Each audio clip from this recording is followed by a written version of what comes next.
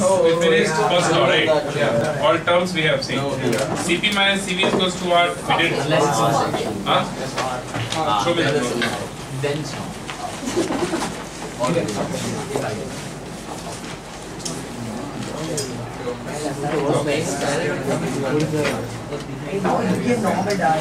we kept everything. Okay, I will try.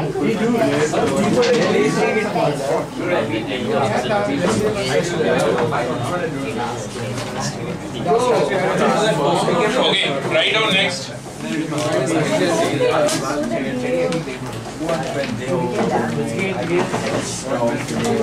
Zeroth law of thermodynamics.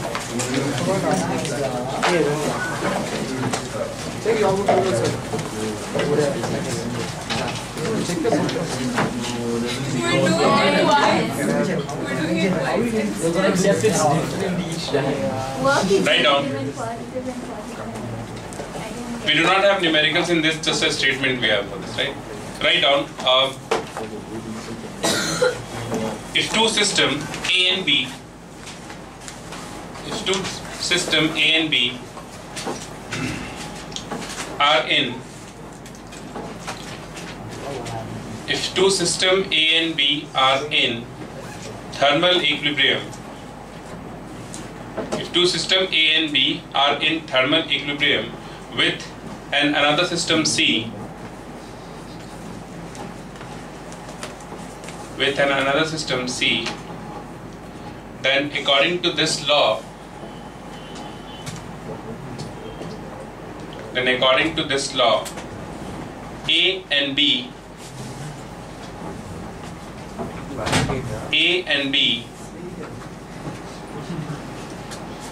should also be in thermal equilibrium with each other.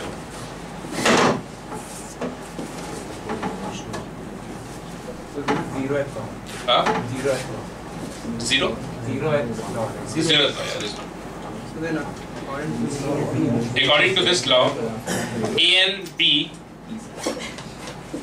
should also be in thermal equilibrium with each other, or will be in thermal equilibrium with each other. So basically, if A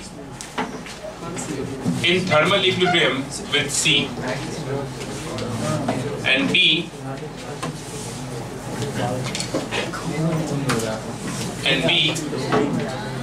is also in thermal equilibrium with C,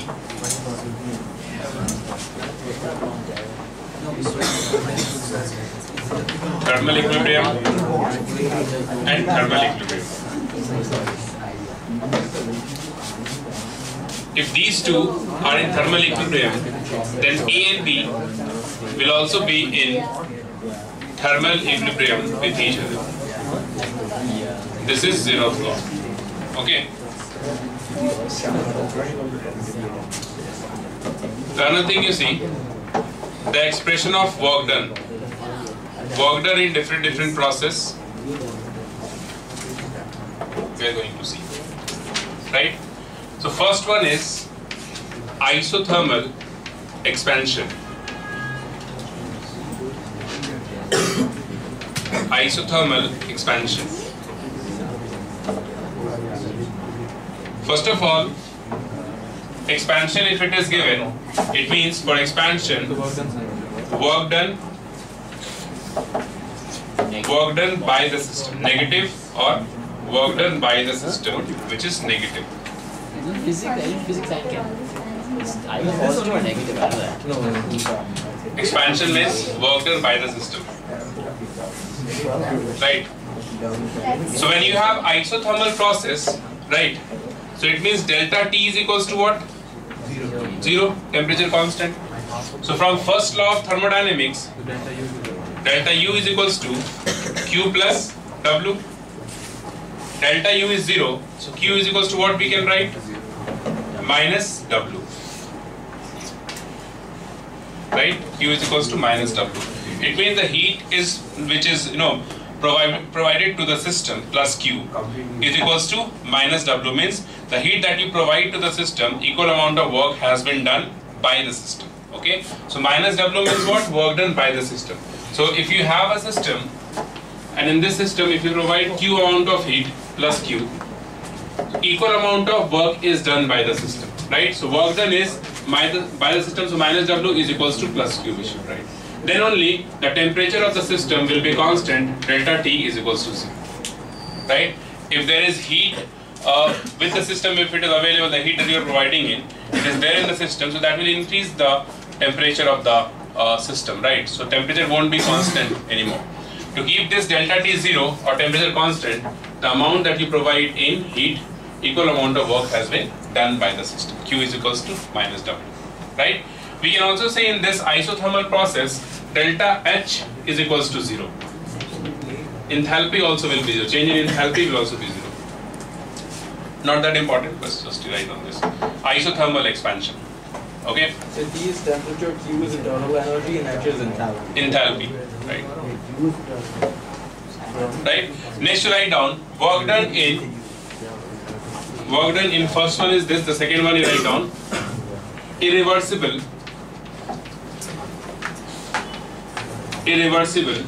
isothermal expansion. Irreversible isothermal expansion.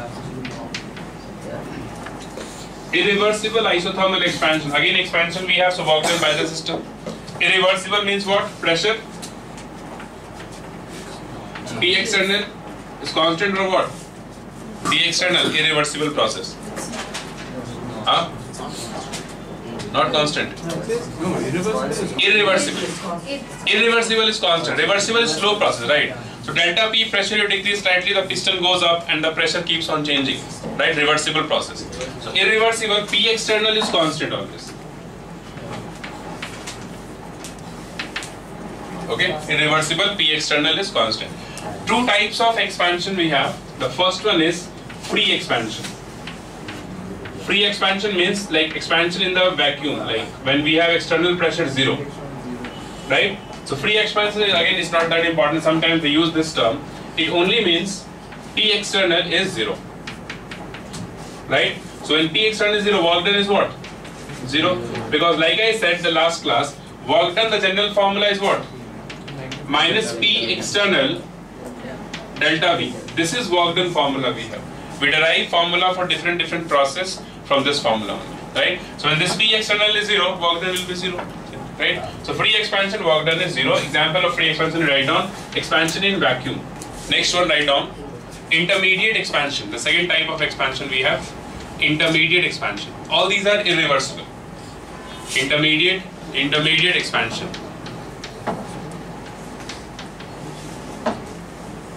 Intermediate expansion, write down when the external pressure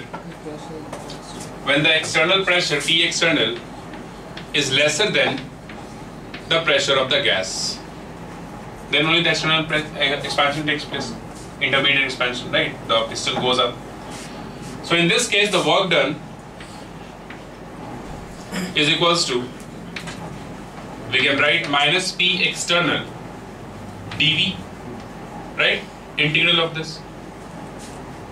Okay? dW is equals to minus P external dV.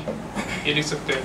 When you integrate this side also, what we can write? dW integral 0 to W is equals to minus P external dV. dV is what? Initial volume, suppose VI, and final volume VF. Okay? Now the pressure is irreversible. So this P external is what? Constant. So we can take this out of this integral sign. So the formula is what? W is equals to minus P external VF minus VI, which is nothing but P delta V, correct? W is equals to minus P delta V. So this formula P delta V is there for irreversible process always, because P external is constant, right? Whatever volume you have, you just put here against this external pressure, you will get the work done, right? Minus P delta V. So why does it matter whether or not? So like here you said that P external is less than P gas. Why does that matter? Because it's a condition of expansion. If it is not less, then compression takes place. No? So but like the same thing holds. This one. Yeah, in that case also the expression will be same for work done. But since we are considering expansion, so this is the condition for expansion. Work done will be same, Yes. like the expression will be similar, because it is irreversible, right? But since we have expansion, so this is the condition for expansion. That is only. Okay. Next, write down. This is irreversible. Write down next. Work done in the third one. Write down. Second one is this. Third one. Write down. Reversible isothermal expansion. Work done in reversible isothermal expansion. Did I give you that CP/CV value? Huh? Yes, sir. CP minus CV is equals to R. That is it. Acha, one thing I forgot to tell you. So you said DU was NCVDT. Fine. I forgot to tell you one thing. Just this table you draw, then you'll see this derivation.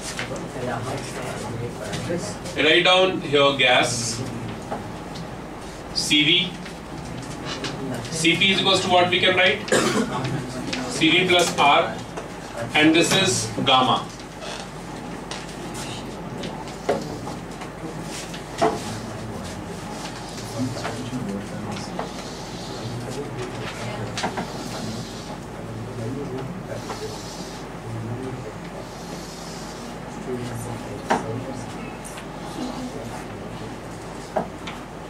See, gamma is the ratio of CP by CV, and this we call it as Poisson's ratio, gamma. But it's lateral.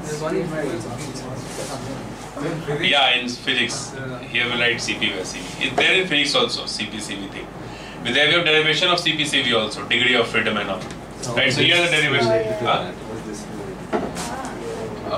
No, this is different. I am talking about this in heat transfer physics. There is Young modulus thing, you know, that is different. That is not this. Okay, the lateral something that I don't remember. But there is Young's modulus, we call it. Anyways, gas we have three different types. Monoatomic. Monoatomic like helium, neon, etc. Diatomic, H2, N2, O2. Polyatomic like T4, S8, etc. CP/CV value for this monatomic, diatomic and polyatomic gas you should memorize. You should keep this in mind, right? CV value for monatomic gas, it is 3/2 R. So we derive this. It's by degree of freedom you can derive this. Okay. This will be 5/2 R. This is 5/2 R and this is 7/2 R. 7/2 R. This is 3R. 3R and this is 4R. The gamma value is this by this is 1.66, 1.40 and 1.33. Okay, this value you should know. Note this point that gamma is always greater than 1. Okay, this we use to understand the graph of adiabatic process and isothermal process. Okay, gamma is greater than 1. This you must remember. One more thing you see, CP minus CV we have done is R. Can you tell me the expression of CP and CV in terms of gamma and R? The expression of CP and CV in terms of gamma and R. Expression of CP and CV in terms of gamma and R. CV into gamma minus 1. What? CV into gamma minus 1 is So gamma minus 1 is equal to R by C. So CV is equals to what? These two expressions. See, CP we can write gamma CV, right? So CV is equals to R by gamma minus 1, and CP is equals to what? Gamma R by gamma minus 1. These two expressions also important. CP is equals to gamma CV. CV is this. This into gamma is CP. Next, write down the third process we have. Work done in reversible isothermal expansion. Reversible isothermal expansion. We have a piston cylinder system, suppose.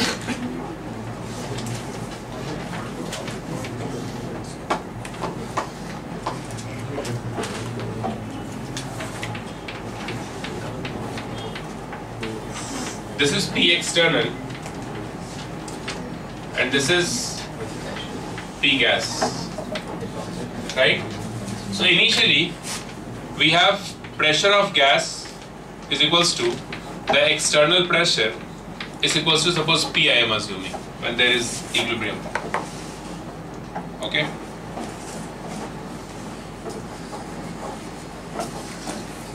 Okay. So work done is equals to what we can write? Work done is equals to minus P external into dV, right? dW is this. Now when you decrease the pressure by dP amount, suppose if the pressure is now P minus dP, you are decreasing the external pressure by dP amount, P minus dP, then what happens? This piston goes up. This is very small value we have because the process is reversible, right? So very slow you have to go, right? So dP is a very small amount. So when you decrease this pressure, the piston goes up and expansion takes place, right? So in this way, what happens? There will be some work done, right? Work done by the system. So what we can write, dW in this case, when you decrease the pressure, so write down, if the pressure, external pressure, if P external decreases by a very small amount,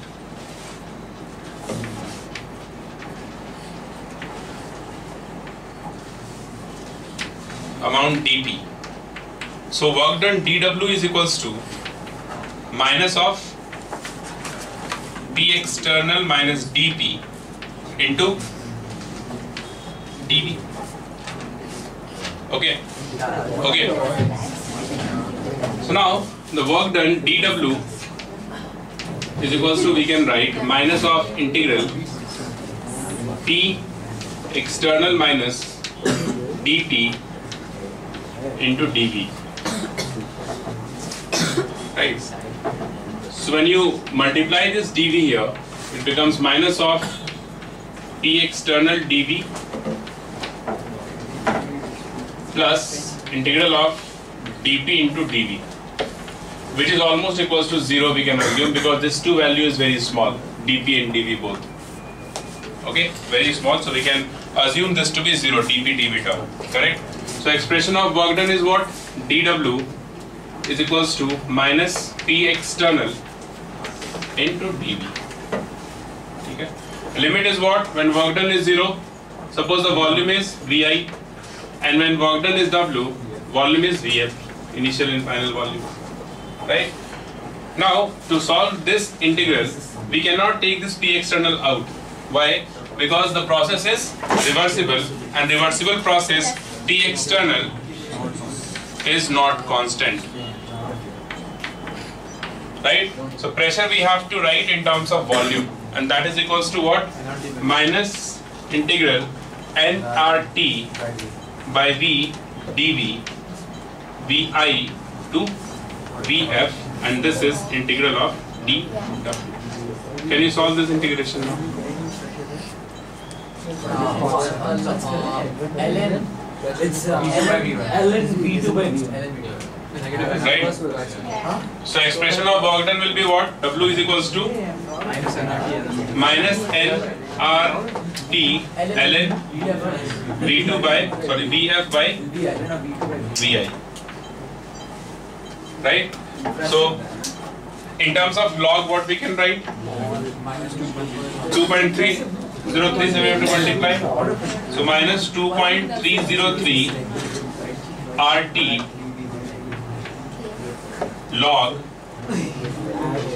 Vf by Vi. Okay? This expression is for n is equals to 1 mole. So Right. why did you introduce the dP? So anyway it's negligible, right? हाँ, नहीं लिखते चलता है इसमें. But if you write this expression, this will get negligible. That's what we are doing. Not required. If you don't write, also it's fine. Okay. So this is the difference of reversible and irreversible process. If it is irreversible, we can take this P external out easily, right? But here the pressure is a function of volume, right? So we have to write pressure in terms of function and then integrate it, right? Now the process is what? The process is isothermal, right? So temperature is constant. So for constant temperature, we can always write P1 V1 is equals to P2 V2, right? So this volume expression you can also express in terms of pressure. Okay? Suppose if I write Pi into Vi is equals to Pf into Vf. There we have Vf by Vi. So Vf by Vi is what? Pi by Pf. The same work done expression for 1 mole we can write W is equals to minus 2.303 RT log Pi divided by Pf. So whatever value is given in the equation, pressure or volume, from that we can use the formula, any one of the two formulas. Got it?